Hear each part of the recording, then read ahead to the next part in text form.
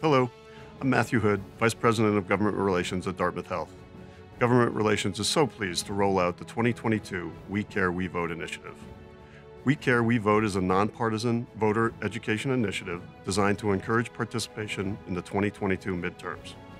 We do this by providing information on registering to vote and voting in New Hampshire and Vermont. You can find these resources on the Dartmouth Health website under Health Policy. As a 501c3 organization, Dartmouth Health does not engage in election intervention activities, meaning we don't tell people whom to vote for, but we do invite all candidates for discussions so that we can learn where they stand on issues and have an opportunity to ask questions. I want to thank you for your engagement and remind you to vote on November 8th.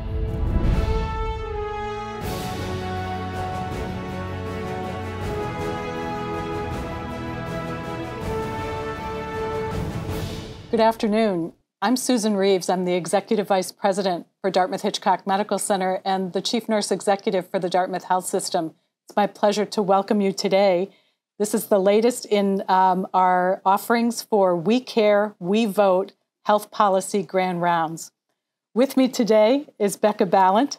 Becca is a candidate for U.S. Congress from Vermont. Ms. Balint has most recently served as Senate President Pro Tem in the Vermont State Senate, and prior, in her time in elected office, she served as a middle school teacher and advocate. Welcome, Senator Balint. Thank you so much for having me. Happy to be here. Really great to have you today. So we have a number of questions for you this afternoon, and obviously the first is a good warm-up. Great. Can you start by telling voters about yourself and why you're seeking to move from the state of Vermont State House to the United States Congress? I get asked this question a lot because a lot of people are very concerned about the level of toxicity in D.C., so it feels like, why would you ever want to do this? I get asked that a lot.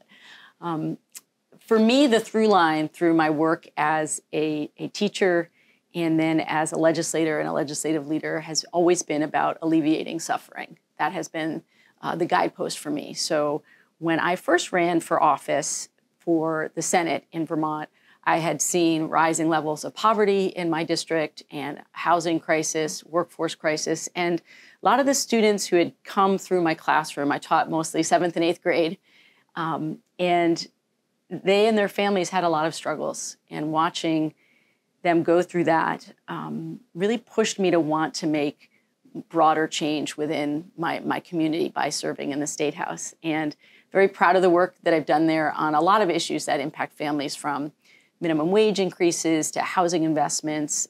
We passed a paid sick leave bill. We worked on paid family medical leave. Unfortunately, the governor we were not able to override the governor's veto of that.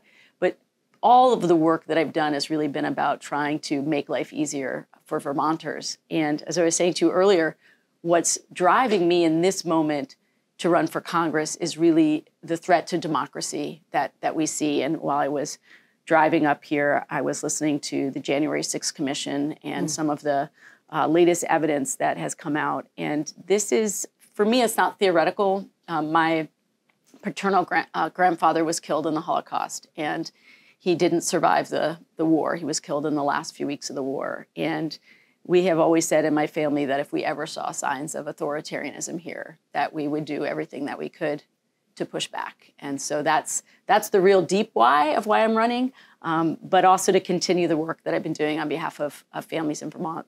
Thank you. Yeah. So I have a series of questions here. I'm gonna do my best. I'll start off with one about COVID-19. Yes. How can we not talk about COVID-19? Yes. Mm-hmm. Dartmouth Health and its system members, such as Mount Ascutney Hospital in Windsor, Vermont, have been on the front lines of COVID for a while now. Yeah. The pandemic has greatly impacted our fiscal health, our care delivery in the communities that we serve. Yeah. You lived through this in Vermont, and I'm curious what steps you would take to assist with the fiscal recovery for hospitals. Yeah, I really appreciate this question. We in the legislature moved a tremendous amount of federal dollars in Vermont targeted to the healthcare system. I know it will never be enough, but it was really important to us to make sure that we were taking care of frontline workers. We actually passed a a bill that was geared at frontline workers in our grocery stores as well, people who were on the front lines every day, and making sure they got some compensation for certainly if they hazard pay, essentially, because that's what nurses and doctors and everybody who was supporting in the hospitals and really any healthcare facility was enduring, as well as everything going on in our educational system. So it's interesting because I often talk to people out in the field and they say, well, we talk about it as if we're through the pandemic, but we're not. We're still testing. I just got my booster, my additional booster yesterday. And we're going to be dealing with, as you know, for a very long time. I think the parts that a lot of Vermonters don't understand is the intense workforce crisis and pressures that are happening in the healthcare system right now. And even if you just take the one issue of traveling nurses and what it means to have to, pay people to come to Vermont to serve as nurses, and what does that mean for morale on the floor when you've got a traveler who may be making more money than you're making.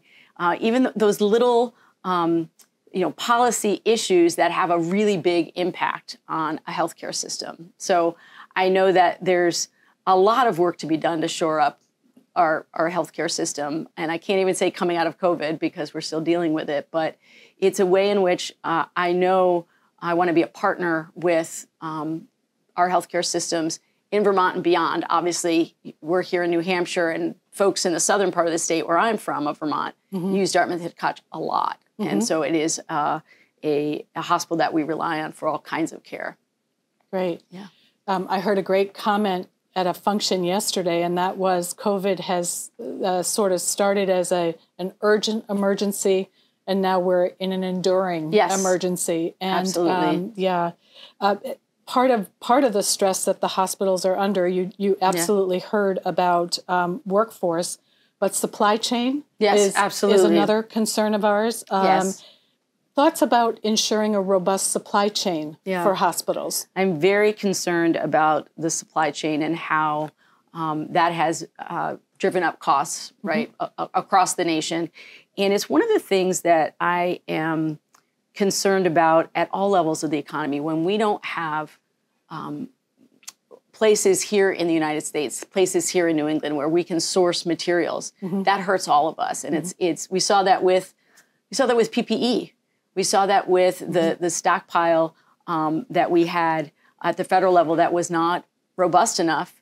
And some of the PPE that was being distributed was from outside of this country and was not reliable, was not doing, there's some fraud and corruption there. But it's critically important that we're planning for the next pandemic now. It's going to continue to mutate. Other things are going to become emergent diseases for us. And I think we had better learn the lesson that we were not prepared for this. And so part of being prepared is making sure we have a strong supply chain here in the United States. Couldn't agree more. One of the things that really helped us during the height of the pandemic were a lot of the waivers that CMS put in place, sort of relaxing some of the guidelines, none that impacted safety, but really enabled a lot of activities, how to credential providers more quickly, how to help us practice across state lines. Are there any of the waivers that you can think about that you'd really like to see become permanent, knowing that we're in this enduring emergency now? Yeah, I am very concerned about the healthcare workforce, and I can speak to a piece of this that we haven't really brought into the conversation yet, though that's very important, is when we look at providers in Vermont, specifically also around mental health, we don't have enough clinicians, we don't have enough psychiatrists, and we don't have enough people in the pipeline. And so I think that whether it's credentialing, whether it is looking at really continuing to expand telehealth, and that helps in rural areas as well. Certainly you have a lot of rural pockets in New Hampshire. We do too in Vermont. That has been instrumental in getting people face to face with their providers. And so I think that in the same way that this pandemic has sort of upended the economy, it's really upended healthcare, and we have to see opportunities for creativity and taking lessons from this, that the priority should always be, how do we get most immediate and good patient care? And if there are lessons that we've learned about how we do that require waivers, then we should be continuing those beyond this emergency. One of the things I really love about what you said is learning from where we've been, right? Yes. Because your point is excellent. This is, we will face another one of these challenges.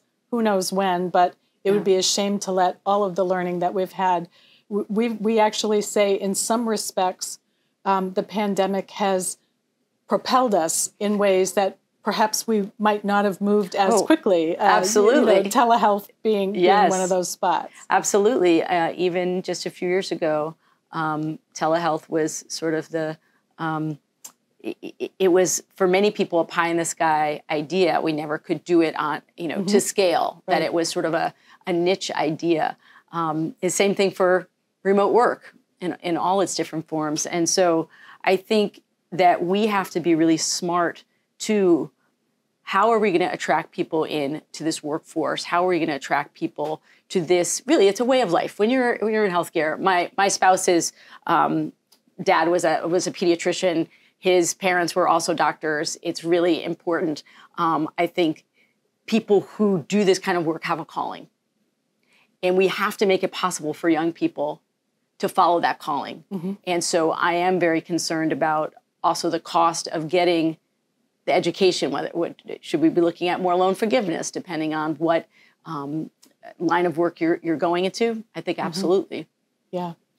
I think while we're on the subject of healthcare workforce for a minute, other things that impact workforce and have been really a challenge during the pandemic and now after, things like childcare, transportation, housing, those kinds of things. So these challenges probably were snowballing towards us.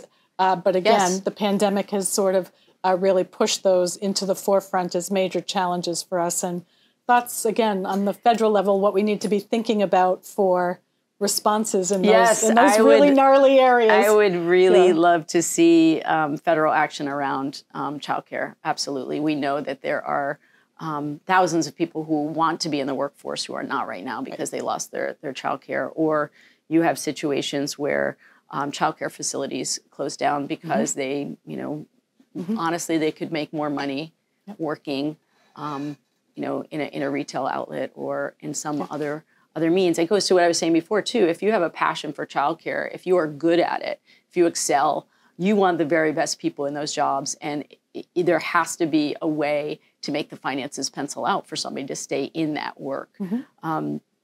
You asked something else though that I thought was interesting when you think about how housing is such a critical piece, not just of the economy and not just about the workforce, but certainly around healthcare, right? It is, if you are not somebody who has stable, clean, comfortable housing, it's going to impact your physical well-being, your mental well-being. It's going to impact your dental care, all of those things. Right. And we know this, and yet we don't necessarily see housing we don't talk about it as an important component in somebody's health. And I want to get better about drawing that connection for constituents, that if we really want to have a healthy citizenry and we want communities to be thriving, you have to have safe places for people to live. And for me, it really was clear when I was a teacher and would have students in my classroom who would come in living in, really terrible conditions. Kids who had really black mold in their apartments, or they had been honestly sleeping in a tent or in a car.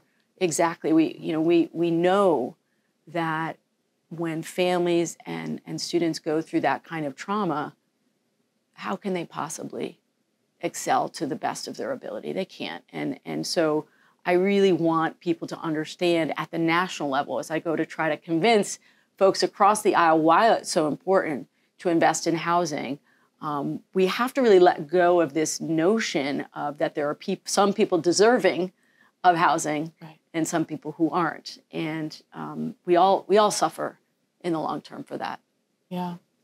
You know, we started out with this question around sort of helping hospitals at this really challenging time financially. And it's interesting, we are now here at Dartmouth Hitchcock Medical Center and for Dartmouth Health really starting to ask questions about, you know, what do we need to do? Do we need to own housing? Right now we're master leasing apartments for the workforce, and we're trying to ask questions about expanding our own child care, and do we need a transportation system that we need to develop in order to supply our workforce? And again, when we're paying attention to those things, which are very necessary for our workforce, is that where we want our healthcare organizations focused? So again, more help in that area would be much welcome. I'm so glad you mentioned that, because I know had conversations probably 2 years ago around Mount Escutney. They were having the same kinds of conversations. How do you attract and keep a workforce when you don't have the housing? And have had similar conversations with other employers around Vermont. And it is forcing people to rethink, what does it mean to be an employer? And as you said, do you want to be in the business of being a landlord? Probably not, right? But the necessity right now is that you don't have a choice. And we saw that in many of our conversations with our firefighters in Vermont as well, our professional firefighters. They're needing to drive from sometimes an hour and a half away. Obviously, you don't want that to be happening for your first responders, to be having to commute so far. And it's one of the reasons I am very keen to look at investments in water and sewer for smaller towns, smaller villages. It certainly would impact New Hampshire and Vermont, that there are lots of smaller settlements in both our states that would like to have more housing, and they simply don't have the water and sewer in their downtown areas, to the infrastructure, and they can't float the cost of it because they don't have enough citizens to do that, taxpayers to do that. And you can't necessarily ask a developer to do that because it's not going to pencil out. They can't eat that cost. And we have, in the past, decided as a nation that that kind of investment was critical. And we can make that decision again. But it's very interesting to me to hear you say that you're also looking at providing housing. Yeah. Significant need. Want to talk about Medicare? Yes, sure. Would be happy to. So many of Dartmouth Health's patients rely on Medicare as their source for healthcare insurance.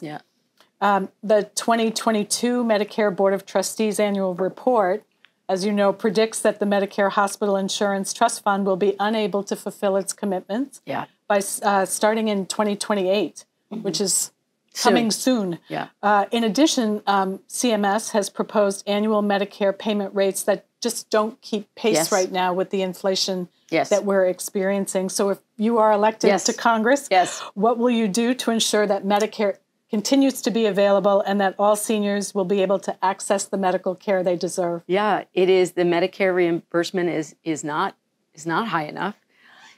You know, it's interesting because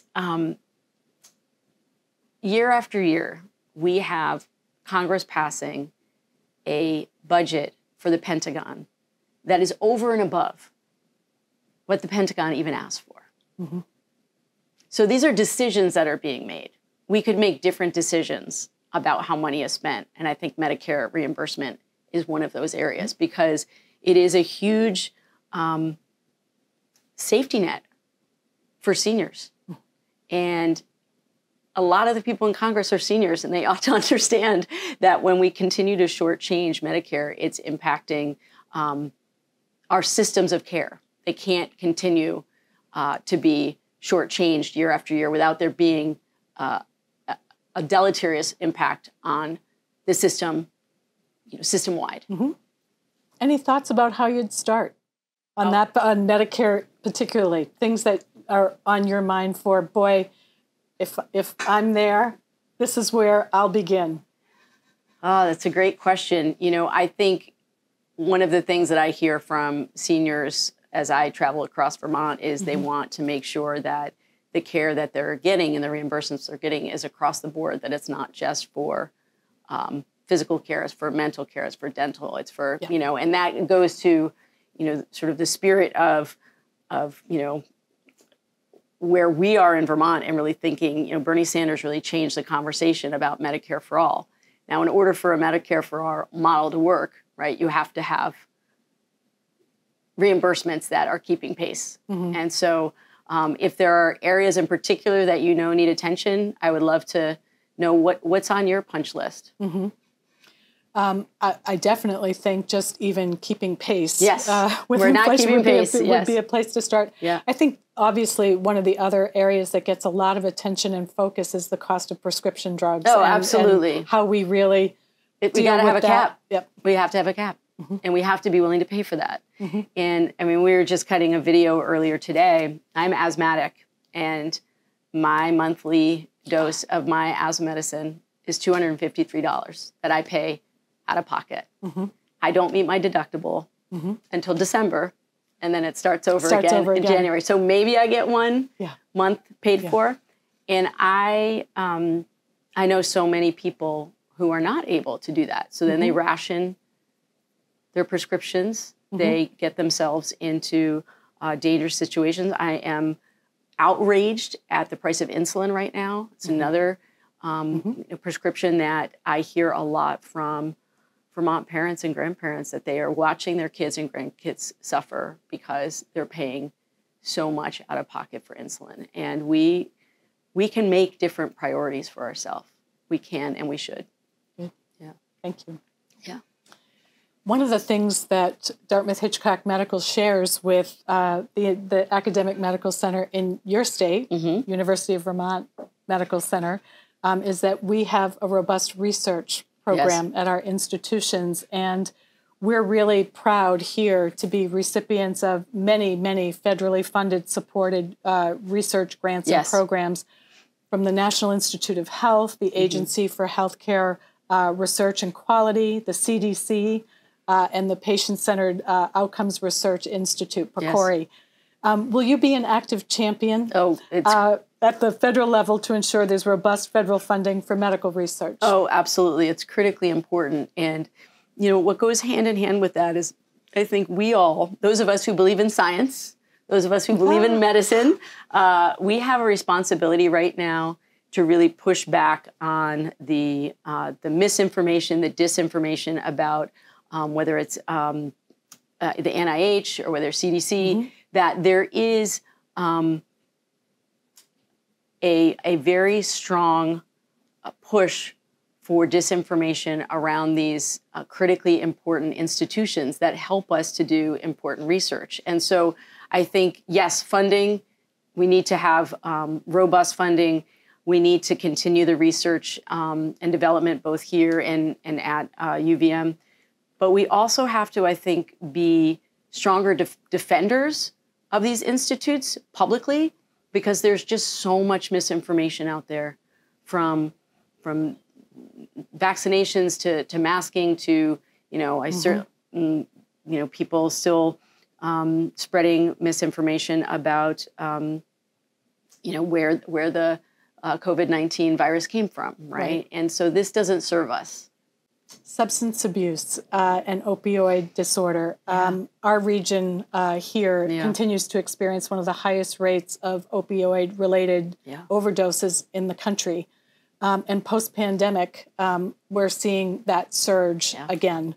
How would you support and address the opioid and behavioral health crises from your perch in D.C.? I think we need a federal response to both the mental health crisis and the opioid crisis. I was so relieved that President Biden was the first president to talk about harm reduction. Yes. Harm reduction first. And, it was a source of great disappointment to me when we were trying to pass a bill, not even to institute safe injection sites, but just to investigate whether it could be a tool to be used in Vermont to reduce harm. And it was also vetoed by the governor. And it goes to the issue you were talking about before about research and trying new things. And we're losing a generation of New Englanders, young people. I have the woman who has watched my kids on and off for years, she was actually a student of mine when she was in 7th and 8th grade. And we have remained close. She's watched my kids grow up, and she and her husband are dear friends of ours. And she has buried so many of her friends from her generation because of the opioid crisis and fentanyl. And I had an epiphany not too long ago that we don't talk about relapse in a way that's particularly useful or healthy. And what I mean by that is there's this sense of you have a substance use disorder. You go to get help. You're going to, hopefully find treatment. You're going to get yourself through a program, and then somehow everything's going to be okay. But we know that relapse is a part of recovery. But there's just so much judgment about that someone may need to do, may relapse several times. And so the epiphany for me was there are times when my asthma is out of control. I take very good care as best that I can. And even so, I still sometimes end up at the emergency room, right? Because that is what it means to have a disease. And so I think there's a lot of opportunity at the federal level to be giving more block grants to states around harm reduction and really championing it from the president on down. I think there's still so much stigma around this, and yet it's touching every community in New Hampshire and in Vermont, and so many families across the economic spectrum. And so harm reduction, stigma reduction, federal funds to let us do what we know works, which is giving people the space to stay alive, right? That should be the ultimate goal, first and foremost, getting people to stay alive. And then from there, knowing it may take a while to get them healthy. So whether it's more access to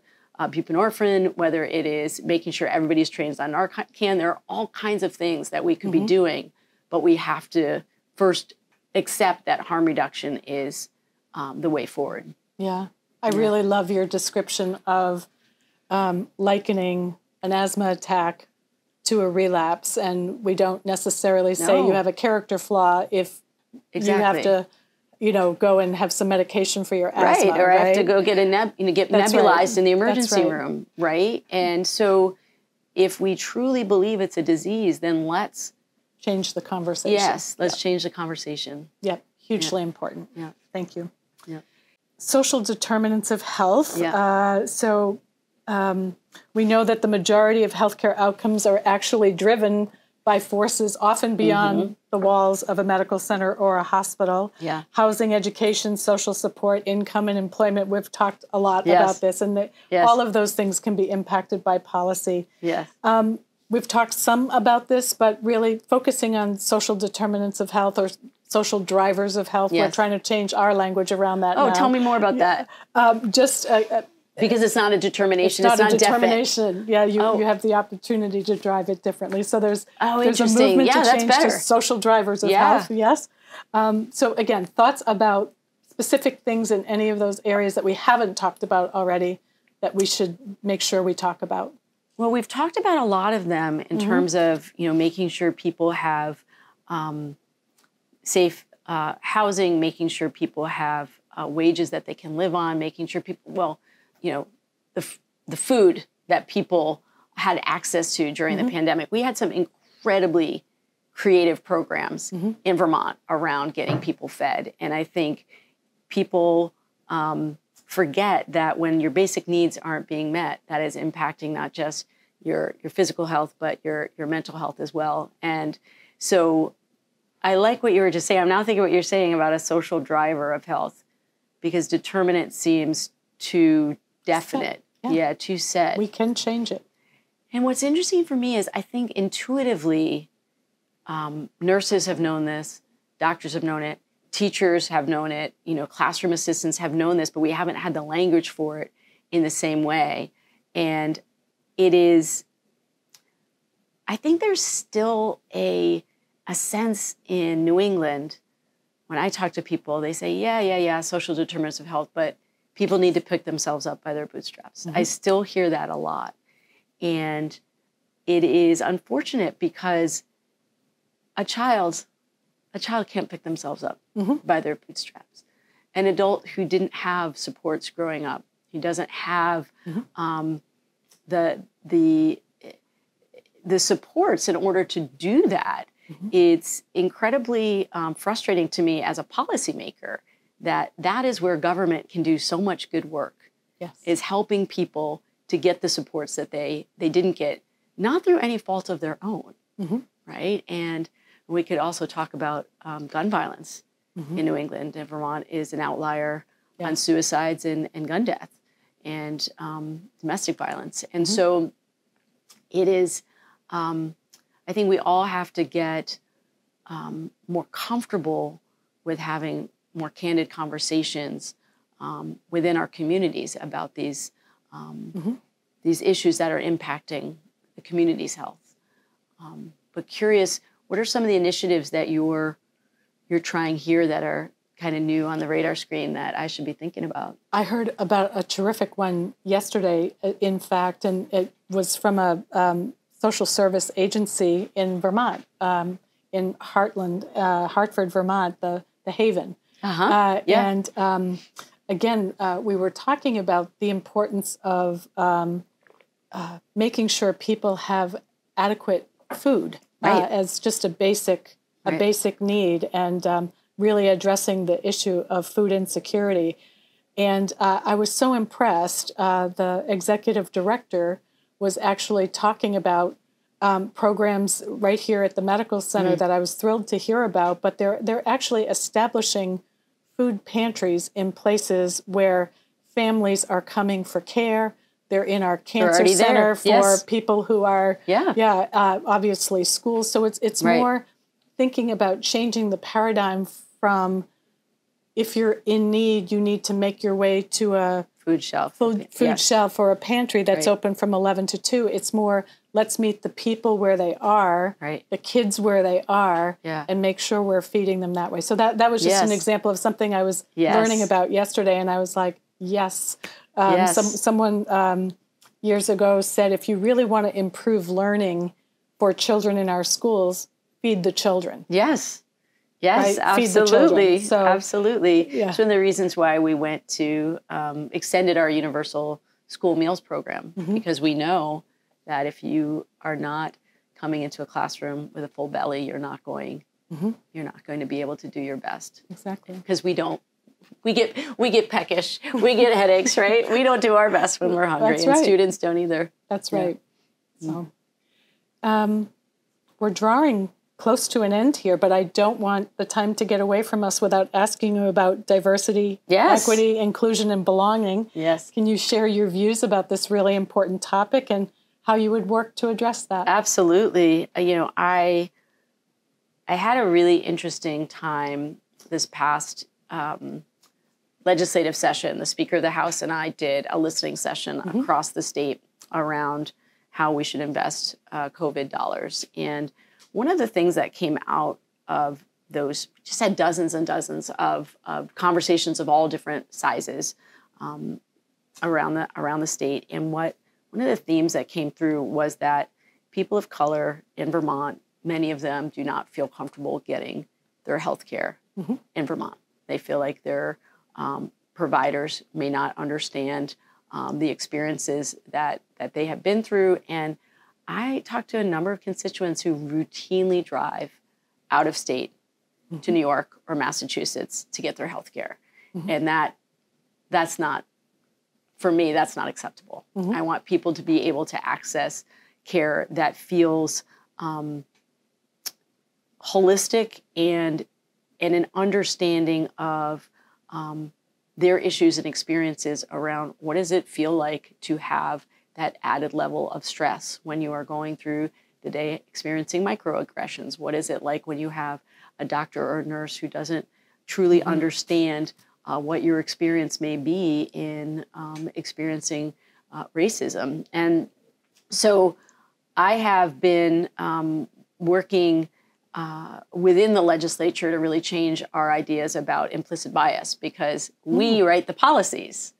And if we are not even aware of our own implicit bias, we're not going to be passing legislation that really is focused on diversity, equity, and inclusion. And so, one thing that we worked on in Vermont as well was looking, at the issue of women of color and what happens for them during pregnancy and birth, and that the rates of dangerous situations happening when they're in labor is really alarming, and that we need to be, again, honest about the fact that if you're giving everyone the same care and the outcomes are not the same, then that is not equity, right?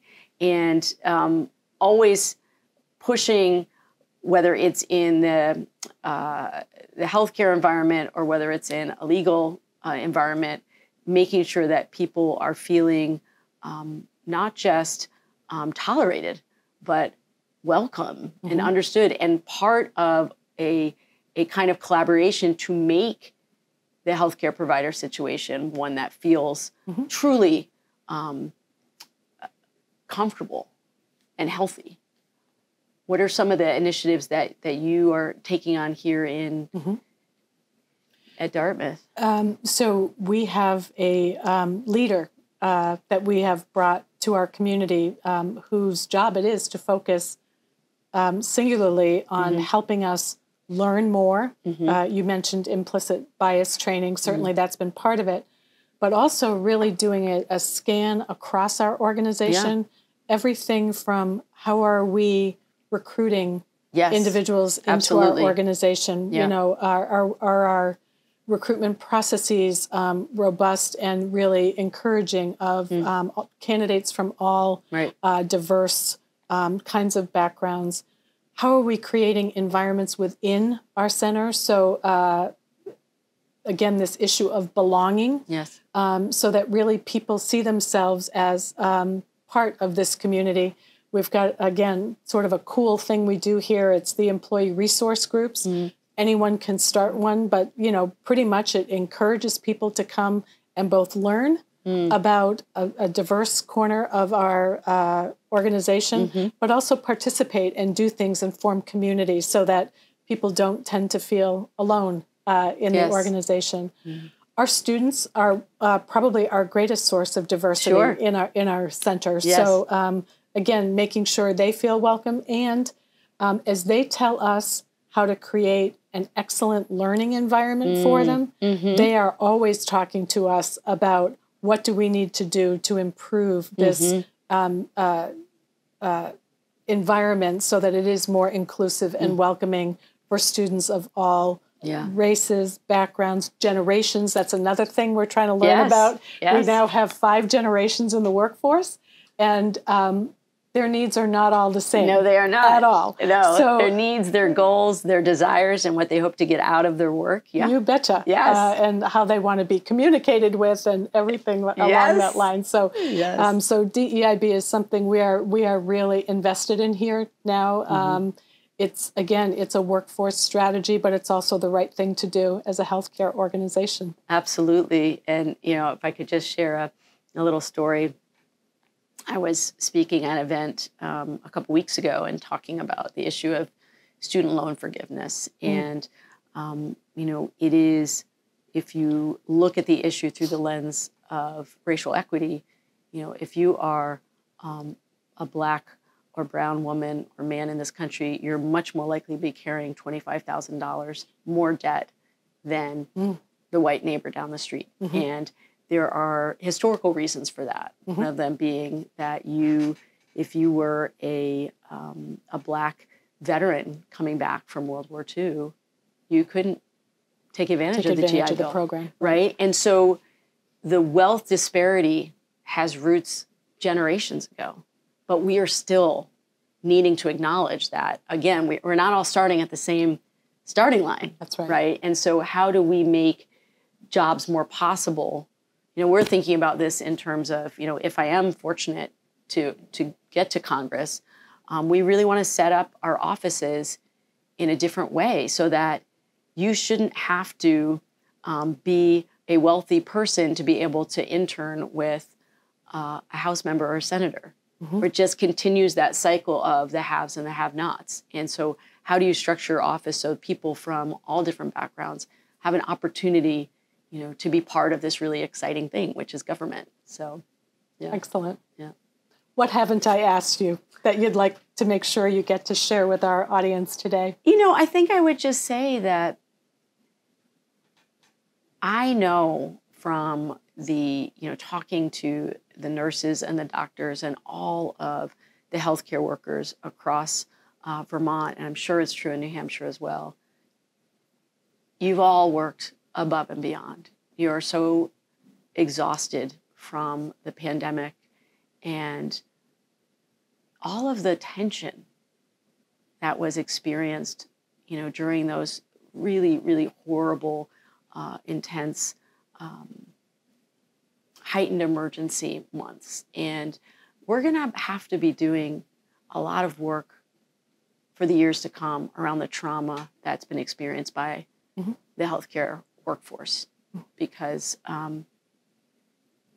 you saw a lot of tragedy. Mm-hmm. Yeah. Thank you. You're welcome. Thank you for acknowledging that. Yeah. You're welcome. Great. Well, let me say thank you so much thank you. For spending this time with me today, Senator Balint, and best wishes to you. Thank you. As you go forward in your campaign. I'd like to say thank you all for joining us today at Dartmouth Hitchcock Medical Center and Dartmouth Health's We Care, We Vote session today. And just a reminder, don't forget to vote on November 8th. Thanks so much.